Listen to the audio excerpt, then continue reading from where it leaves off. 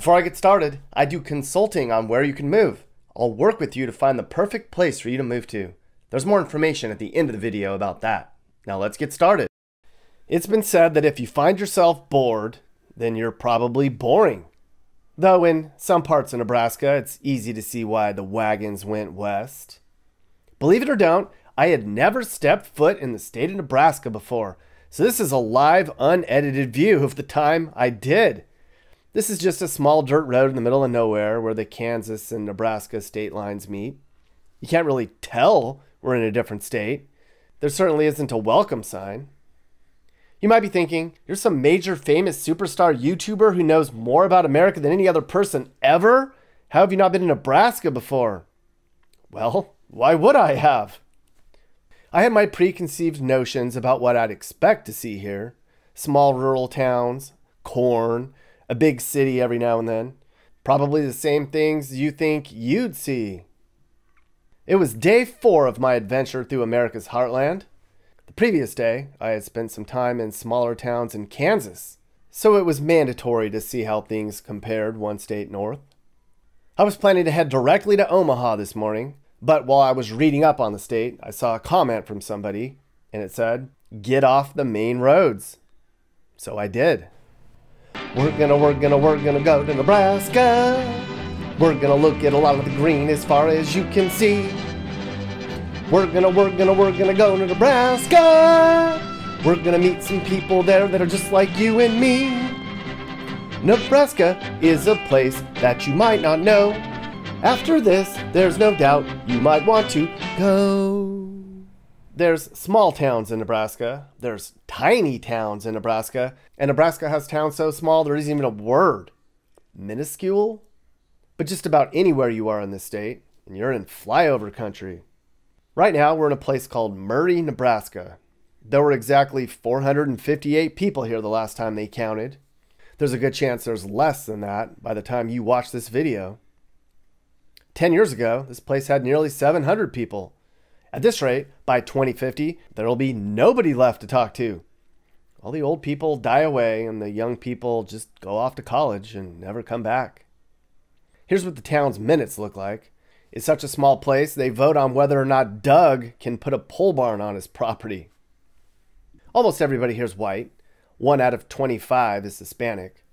Folks here are up there in age, but they aren't old. Most families here bring in just about the national average salary-wise. But it's cheap, so money goes a long way. It's just the most vanilla place you can imagine. I'm only 20 minutes from Omaha, so people can live here and drive into work.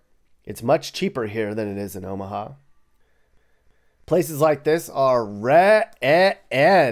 They're full of old white conservatives, farms, and churches.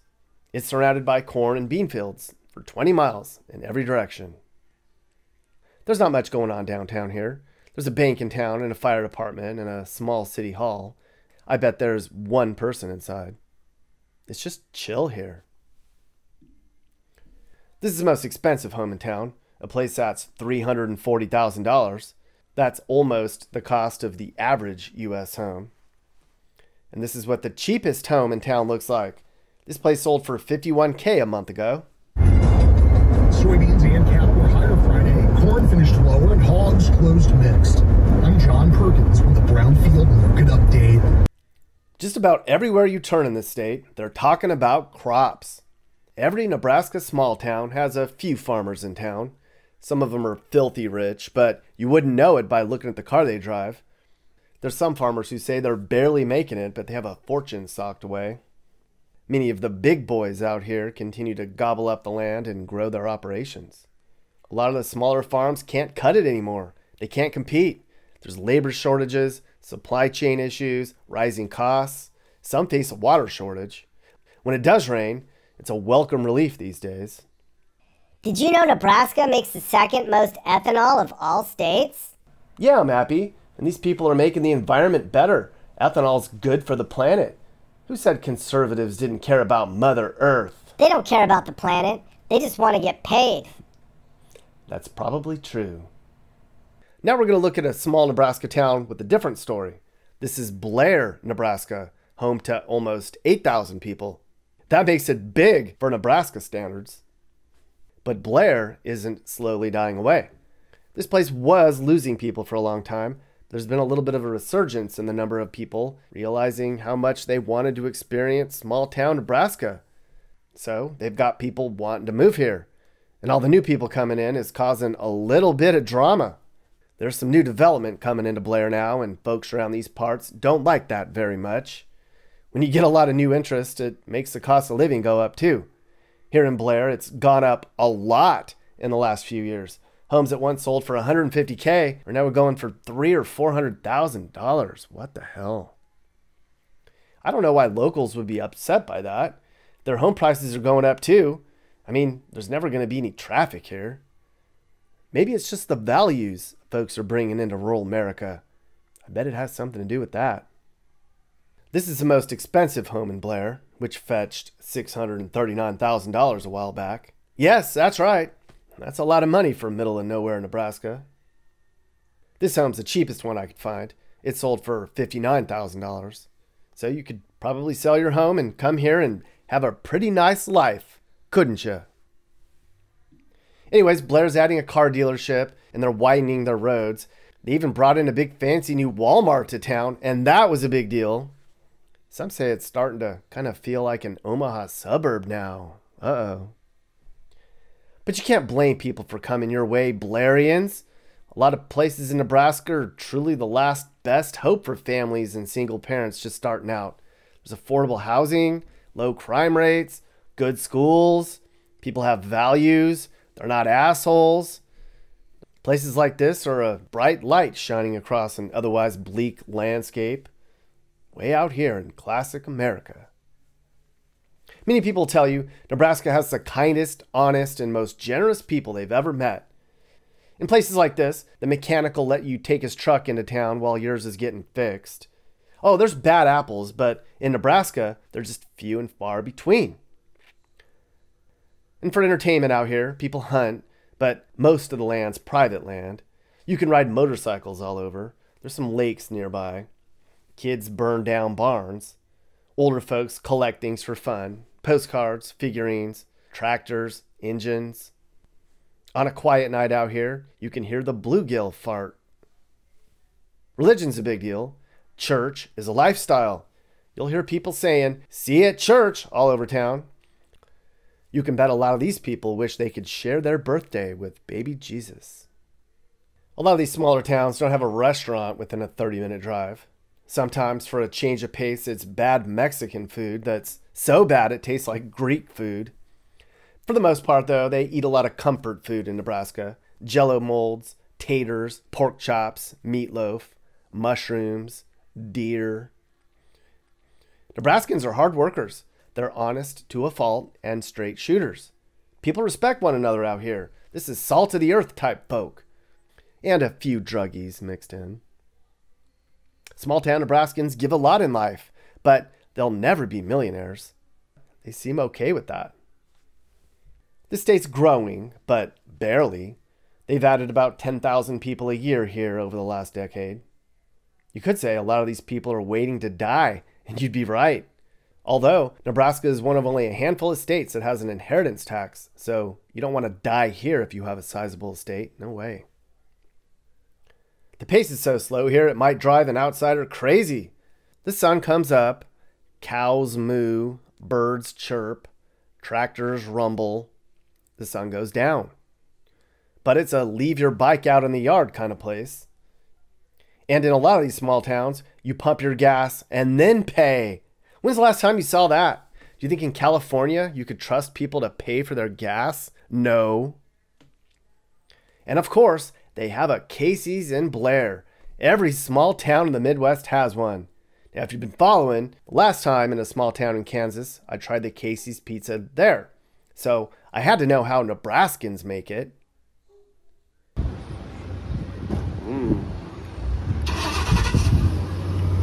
Better.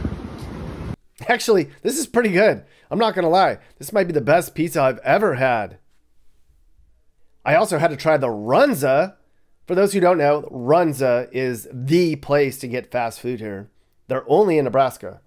A run's is kind of a hot pocket stuffed with beef and cabbage and sauerkraut and onions.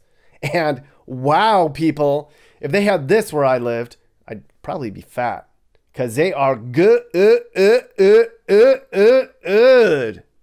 And not even get the one with cheese either.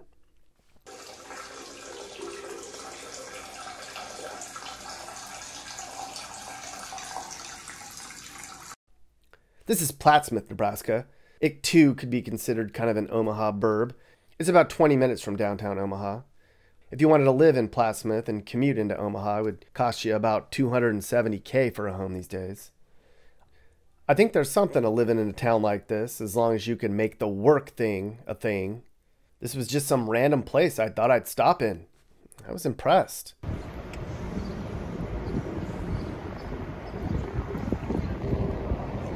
Of course, not all of Nebraska is this nice. A lot of small towns here are in disrepair. A lot of the downtowns are shuttered. But you won't see broken windows and graffiti and tents or poop on the ground here. They're not going to stand for that. Not Nebraska.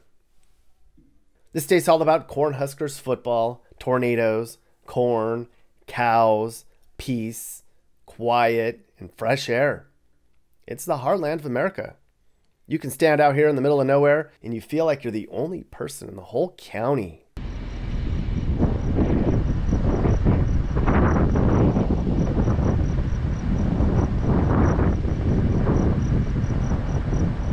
This is Little Obert, Nebraska, population 22, maybe 21 by now. Who's really counting?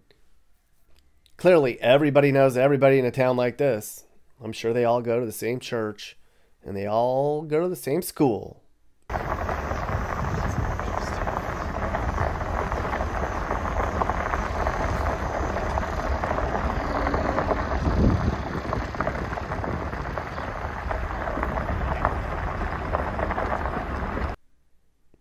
And then there's Monowai, Nebraska.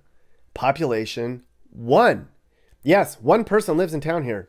It's the least populated place in the country.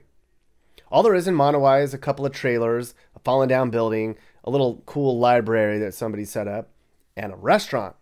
It's called the Monowai Tavern, and the woman who runs it is also the town's mayor. Clearly, she's the only person in town, and she runs a tavern in the middle of nowhere. Back in 1930, they had 130 people here. Then, for reasons you can guess, people started to move away. Today, this is all that's left. There's only 10,000 people in this whole county these days. It's like that around the country. 1 in 3 rural communities is losing people. But that might not be a forever trend, because many of us are sick of the bullshit that's happening in big cities.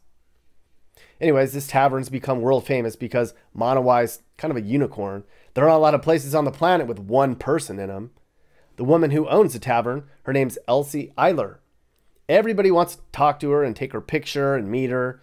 She's 89 years old, and she's been running this place by herself since 1971. She says when she's gone, the tavern's gone, and the tavern is the town.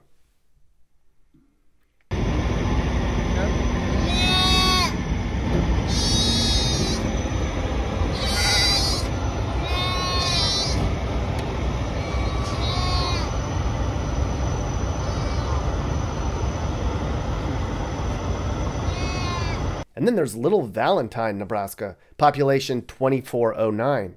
The only reason I wound up in Valentine is because the nearby casino on the Native American reservation was ghetto.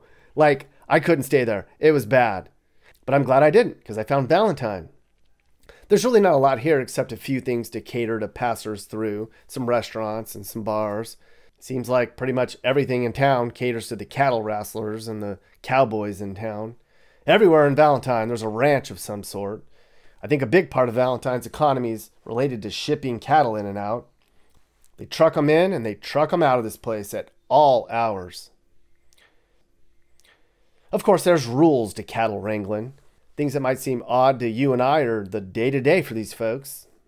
Is she preg or not? Are they drug-free? Are they able to walk?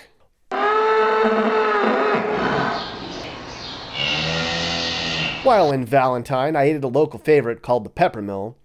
While in Nebraska, you got to eat like a Nebraskan, so I went for the brisket, and that was a strong brisket. The thing looked like a damn steak. I kept myself entertained here by playing Sammy Kershaw and John Deere Green for 30 minutes straight. They loved it. Nebraska also has legalized gaming machines. I won a cool $25 by playing Bug Crazy at the bunkhouse. The bunkhouse is totally my kind of place. You need to go there. But then you step outside and you remember you're in Valentine again. The whole place smells like burned brisket and manure. And it sounds like diesel trucks and animals.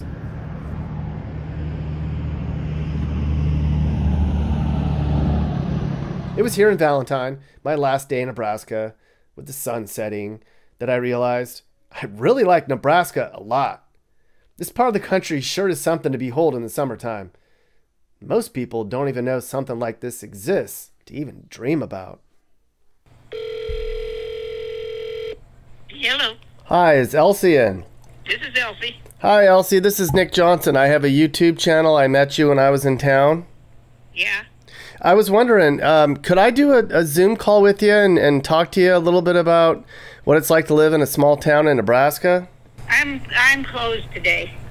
Oh, I know. I didn't need to. You didn't need to be open. I was just wondering if maybe we could do like a Zoom call. It didn't have to be at work. It could be at home, and just chat with you for a little bit about what it's like. No, I don't think I'm interested. Thanks a lot. Are you sure? I think people would. She hung up. Well, you get what you get with Elsie Eiler. She's a busy woman, very spry. And if she says no, she means it. Elsie wouldn't talk to me. I get it. I was disappointed, but I understand. So right now we're going to talk to somebody else who knows a lot about small town Nebraska living. But no, we had a really good time. I really like Nebraska, and I just wanted to maybe talk to you for a little bit about just Nebraska life in general. Yeah, sure. I guess the first question is, do people in Nebraska realize how good they have it? It's hard. I guess I was one of the people that did not realize how good I had it. Because I come from Omaha. I mean, a little town outside Omaha, which is small. But Omaha is so big. I felt like I was in the city, but I know a lot of people that do live like more West Nebraska. It is very small. And I think you would get different answers from different people. A lot of people love Nebraska. They'll never leave. I think my generation, just being younger, we all kind of try to get out of Nebraska. But it is very kid-friendly. And I think maybe people that aren't trying to raise families do want to get out and maybe go to the city, because I know a lot of people do like to live in the city. So it's kind of I would say that you'd probably get either or answers. By the city, do you mean Omaha or just any city? Yeah, I mean, yeah. I know people will probably laugh because Omaha isn't like super, super big compared to some cities, but I guess for everybody in Nebraska, Omaha is pretty big. It does have a lot of stuff in there, so I think you get kind of all your needs that cities do have in Omaha. But yeah, it's not going to be like Los Angeles or anything like that. You don't want Los Angeles. I think that's my point. Is I love Omaha. We thought Omaha was great. I'm actually going to say Omaha's one of the best places I think I've been in a long time, because it's at that point where it's not too big, but it's big enough, and it's clean, and it's safe, and it's comfortable. There's enough to do. Nebraska is a bubble that I think, you guys probably don't appreciate when you're in it, how great you have it. When I've been to a lot of the country, and I really like small town Nebraska. It's safe, it's clean, everyone's friendly. It's kind of funky in a weird way. It's kind of, some of it feels Western. It feels definitely Midwestern. It's just a really peaceful place. It is. I agree. And my in-laws are in Glendale, so in the LA area, and it does not feel Glendale's a very nice place. It's very expensive. So they are in a nicer place, but once you go into LA, it's just kind of scary. So, and where I'm at now we're in a suburb of Baltimore and DC. So you'd think it would be safer. In some places like Annapolis is pretty safe, but I mean, we're only safe because we're on the base. So, but yeah, I would say that, yeah, a lot of people probably don't realize in Nebraska how good they have it, because the schools are very good there, the public schools. And I know a lot of people are struggling with public schools. So it is very nice. Yeah, the kids, I'm sure, don't do bad things like they do in the inner city schools. I'm sure that there's not a lot of homelessness. You don't have a lot of crime. It's just the way America should be, right in the middle there. Yeah, the homeless, I mean, there's a couple here and there, but it's nothing like LA. And even here has gotten really bad with the homeless. I mean, DC is really bad, but just the suburbs are starting to get more and more, I've noticed. So yeah, I would say, yeah, probably a lot of people don't realize how good they have it. I know some people want to get out like me, but I do miss it. So yeah, in the wide open spaces, I had to keep stopping to just kind of take it in. Being from, I know I spent a lot of time in Indiana, and I've seen, wide open spaces before, but it's been a while, and it's just so nice to just kind of look around and stop and kind of take it in. Do you guys start to resent the wide open spaces and start to go, oh God, it's like a half hour to get to the nearest thing. Like, I'm over it, corn and barns. Yes. Oh yeah. That was one of my complaints, was just like, people would ask what you do in Nebraska. And I'd always joke, well, you could drive a few hours and see corn. You could drive a few more hours and see more corn. Cause really you're landlocked. And that's kind of what I didn't like about it. I mean, you can drive to like Colorado, but from where I am, I'm on the eastern, like I'm right up against Iowa. So you're driving like 8 hours there. Chicago's like 8 hours. So there wasn't really a lot to do. I mean, once you do Omaha, you've kind of just done everything. And so, yeah, a lot of people do complain about just seeing corn. So what is it like in a small town in Nebraska? What's it like to live there? What do you like day to day? What's the vibe? Yeah. So when I was growing up there, I think the vibe is still kind of the same there. But when I was growing up, I rode my bike everywhere. It was like, I was never scared that anything was ever going to happen to me.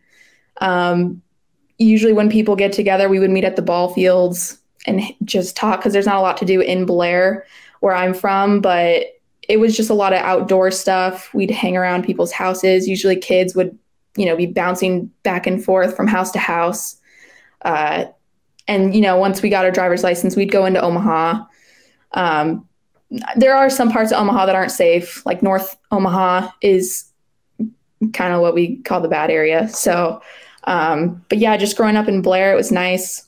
I liked the quiet. And then once I got, teenage years, I kind of dreaded it, because it was kind of boring after a while. But now that I have kids of my own, I wish that I had that back. Yeah, they say Nebraska's behind the times. I think that's a good thing. It feels very old Americana out there, how things used to be. Oh yeah, in the old everybody days. knows everybody. Yeah. So is that a negative thing? I'd imagine there might be some small town drama when everybody knows everybody's business. And yes and no. Yeah, it's nice, like as kids, because if I say I want to go to so and so's house, more than likely we knew who they were. My parents knew who they were. Grandparents knew who they were. I know as I've gotten older, I know the adults, I mean, they like it, but yeah, everybody's in your business. So nothing really can get past anybody. mm-hmm. So. But yeah, I mean, if you do something in town, everyone's going to know about it the next day. Yeah. Yeah. Sure. Whenever there was like some scandal that would break out, everybody would know about it. So, but yeah, usually like fights or something, if kids got in fights, that was mostly what you would hear about, or somebody was like getting a divorce or something like that. Pretty small town stuff. Yeah, we drove through Kansas, Iowa, Missouri, Minnesota, South Dakota, Nebraska. It almost, each state has its own vibe, and you would think that visually, all these places look the same, but they don't feel the same. It's weird how you different states have kind of a different vibe. Do you have a way to describe how Nebraska might be different than other states? How do you guys feel? How do people in Nebraska feel about what's going on in the rest of the country? Do you just look at the rest of the country or large parts of it and think that is a world apart from what we have grown up knowing where we are? Like what exactly? Like just everybody like moving or COVID? Just the things that you hear about in big cities, you know, the crime, the cost of living, traffic, the BS, the rioting, the homelessness, the rundown areas, the depression. I could go on and on about what it's like in a lot of states and in a lot of big cities that you don't have any of that stuff in Nebraska. Do people there talk about it? Do they think, God, I'm glad we're in this bubble. I'm glad we live here. I can't understand how the rest of the country lives like that, because that's what I would think that you would think, but I don't know how the mentality is. So when you say bubble, I think that's a really good word for it, because I feel like when I do talk to family members, they have no idea. Like I was talking to my mom a couple weeks ago, telling her about stuff going on, and she was just very surprised that that was even happening. So I think people do kind of live in a bubble. And I mean, I don't know if it's because I've gotten older or just moving out of Nebraska, but I have, you know, politics and stuff have started to get to me. And I think, I don't know if, like I said, I don't know if it's because I'm getting older, so I'm getting more into it, or if it's just because I've left Nebraska. But I mean, where I'm at, we hear about this stuff all the time. So I think people are in a bubble and they just don't even really know. Like you go into Blair, and I remember visiting, I was in Bellevue, which is kind of outside of Omaha, but I remember visiting Blair during COVID, and like you go in and to places where, you know, this was the time where masks were supposed to be worn in buildings and stuff, farmers and stuff. Blair just didn't ever wear masks or anything. I think there was like a couple people that would. So I don't know. I think it might have been just maybe not out of ignorance, but just they just weren't going to do it. So I think that is a lot of the mentality, or they just, live in a bubble and they don't really know, because that's kind of what I've ran into. People just don't really seem to know. And that might just be the older generation too. I know maybe the newer generation is kind of waking up to some stuff going on around them. So I'd say stay in your bubble. I honestly, I understand. I kind of wish I did stay in my bubble. That is something that I would say people don't realize, is that Nebraska, there's not a lot going on, but that's usually a good thing. So it is. Yes, I've realized that the hard way. So are you looking to move and need advice? I do consulting. That's right. I'll sit down and talk about where the next perfect place for you and your family should be. I do it all the time. Together, let's find you a new home that's safe and checks all your boxes. You can get my email in the description to find out how I can help you find your perfect relocation. And I can also help you find your new house too. Email me and I'll work with you on not just helping you figure out where to move, but I can help you find your perfect home too. That's right. I know awesome, reliable agents all over the country, and I'd love to connect you to somebody who can help you search for that perfect home. Hey guys, if you learned something new about America or what it's like to live in America, great. You should think about subscribing and turning on your notifications. You can also click one of these videos or playlists for more. You can also now buy my songs on iTunes and other formats. Click the link in the description. Thanks for watching. And remember, while we all might have different views, we should all be nice to each other and try to make the U.S. a better place in a positive way. This is Sage, Nick's manager. This has been a Corner House Entertainment production.